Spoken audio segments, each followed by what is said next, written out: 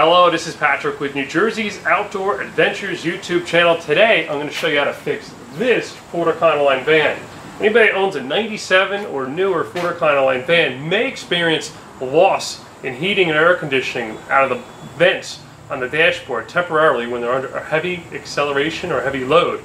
Once you let go of the gas, the air conditioning or heat comes back, you get a hot or cold blast. It's quite an annoyance. I wouldn't say it's an absolute necessary fix. But if you were to take it to Ford dealership, it's about a $1,000 repair. And it's mostly labor. The parts cost under $50. This accumulator and a little check valve winds up going bad, and you lose vacuum temporarily. Engine starves the system of vacuum. And once you restore vacuum by letting go of the gas or getting up that hill, you get the air conditioning back. But this is buried underneath the dashboard. The whole dashboard has to come back out of the vehicle. The whole heater box has to come out. This has to get put in, the new valve, and then all the way back in. So it's all labor intensive. I'm going to show you how to bypass the one underneath the dash, and we're going to install this elsewhere. I watched a whole bunch of YouTube videos. Everybody had a different approach. I think I collected some of the best, and I'm just going to do it in one simple video. These are the items you're going to need to purchase. The accumulator reservoir from Ford,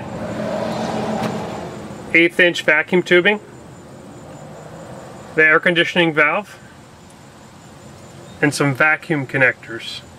All these things were able to be found on Amazon, and I got them all for under $50.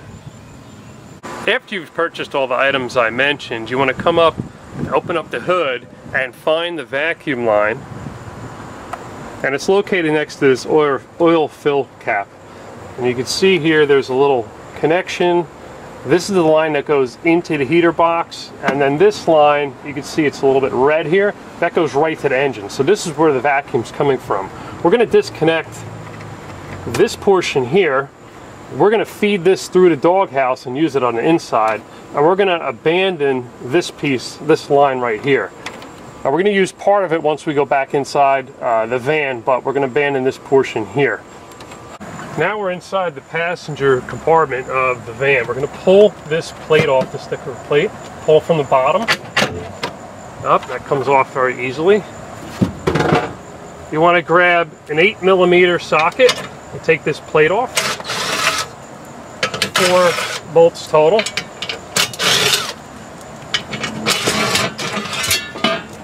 Okay, these are sharp too, so be careful. Once you get that plate off, you want to come in with a 10mm socket and take the top bracket bolt off that goes into the doghouse.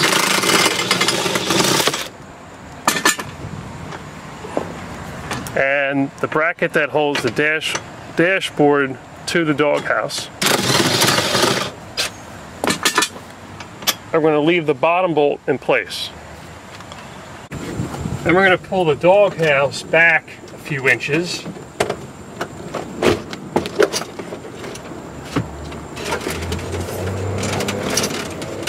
After you have the doghouse pulled back, what you want to do is locate the red vacuum line that we disconnected underneath the hood, the end that it goes into the engine, and then pull back on the rest of it. Now this might be in a bracket underneath the hood, so you might have to relieve it from there so you can pull it through. We're going to take this end off here, and that top bracket that we took that bolt out of, what we're going to use is just a hole from it. Instead of drilling a hole through the doghouse, but we're going to poke through the insulation with this screwdriver right here. Okay, and then we're going to feed this through that hole. And you just have to line it up so it goes through the threads of this piece on the doghouse. There we go. Now I'm going to pull back some of this loom here. There we go. Okay. Now we're going to use the check valve we bought. It's a Ford check valve. We're going to slide this back on here. We're going to put this piece on the black side. Just like that. Okay, the next step, down by the floor here on the passenger side compartment next to the doghouse, we have to locate the black vacuum line. Now it might vary in color depending on your model year, but I did some due diligence. I made sure there's two lines here. This is the one that comes from the accumulator that's bad, and we're just going to utilize it by cutting it. You could also, before you cut it, there's a little access panel on the top of the dashboard that you could take off, and you could see that black line go into the valve assembly. So I already know this is the one to cut, so I'm just going to cut it. The snips here. Okay. And here's the end right there. Now what we're going to do is use some of the pieces recycled from underneath the hood that we're not using anymore. Put it on the end that feeds up into the dash. Just make that connection right here.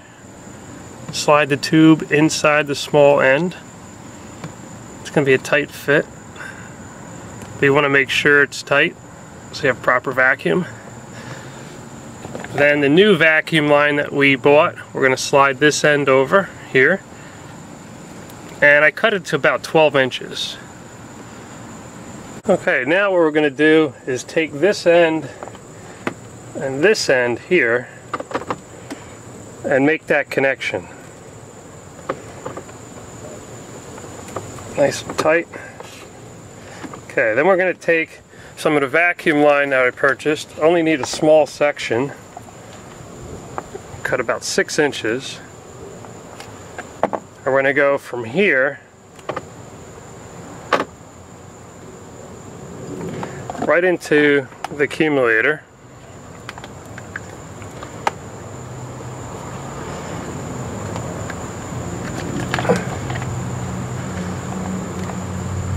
It gets on all the way. And then what we're going to utilize is one of the bolts for the bracket on the dashboard here. We're going to run through the side of the accumulator. We're going to relocate it here, and it'll still fit and everything will go back together. So we're just bypassing the one inside the heater box and putting it out of the heater box. So what I'm going to do is make sure I don't pinch that vacuum line. I take my 10mm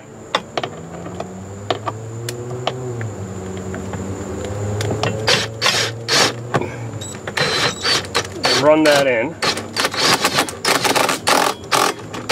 to the bracket. So this bracket's still in place. You still got one bolt here.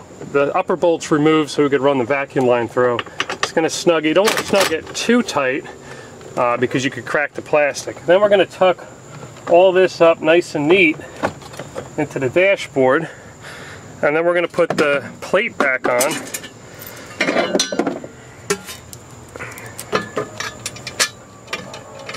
And that was that 8mm. You want to tighten it with your fingers first before you put a wrench on it.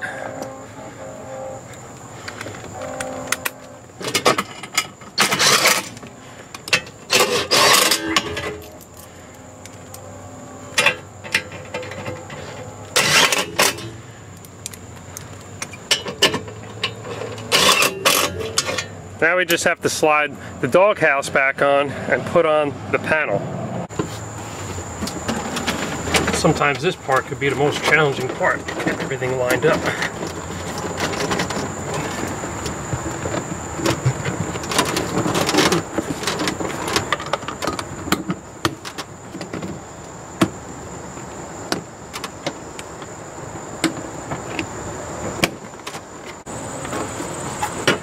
Line up the bottom first, line up the pins, snap it in place. Now you can test the system to make sure it's working properly.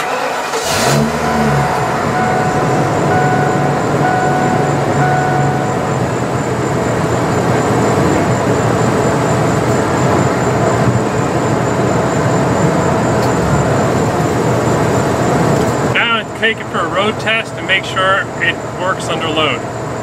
Okay, so before, when I go to get onto this traffic on the highway here, I go to accelerate. Right about here, it would cut off, and I'd have nothing. It's continuing to come out. Perfect.